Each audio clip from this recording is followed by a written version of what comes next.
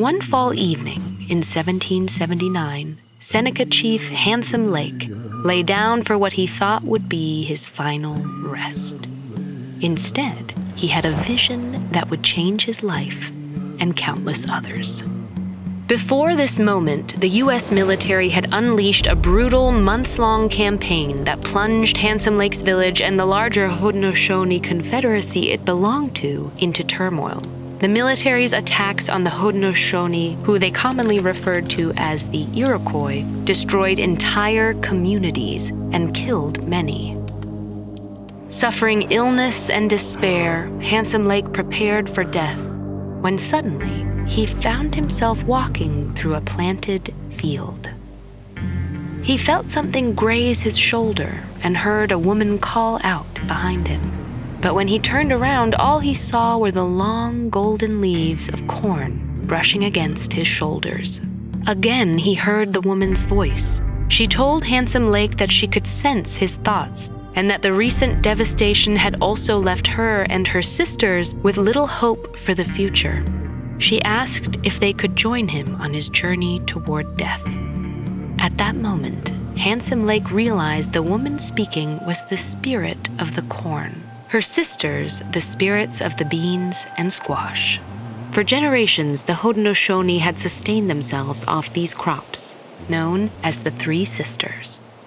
Planted together in the same mound, each sister helped the others grow.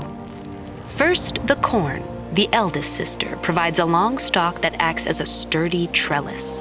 Then the second sister, Beans, sends out its stems with touch-sensing tips that search for nearby supports. When they encounter the cornstalk, they wrap around it and climb upwards, their leaves capturing ever more light. Reciprocally, when the corn faces heavy winds, the bean plant provides structural support.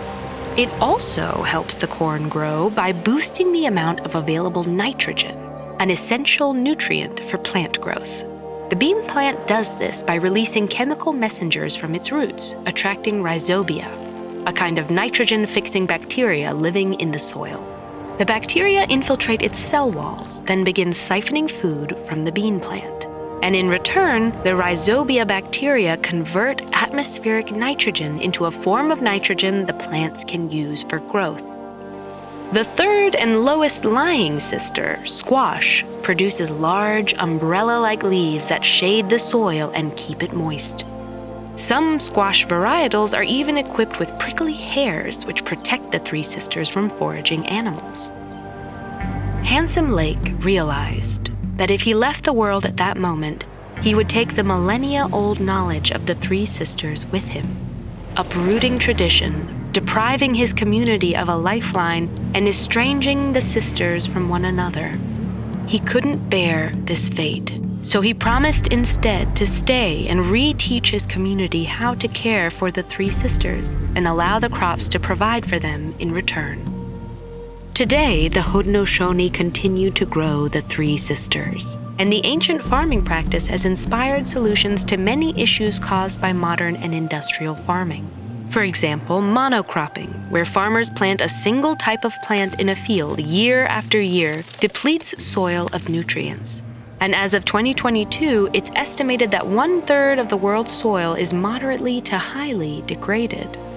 While a majority of U.S. farmland now utilizes some form of crop rotation, this practice alone might not adequately replenish the soil. Meanwhile, crops tend to use ground nutrients more efficiently when grown together in close proximity, like the Three Sisters. Many modern farms also overuse nitrogen-based fertilizers. But since crops on average take up only half the nitrogen released by these fertilizers, the remainder is broken down by microbes in the soil and released as greenhouse gases. Or it washes away and pollutes local bodies of water.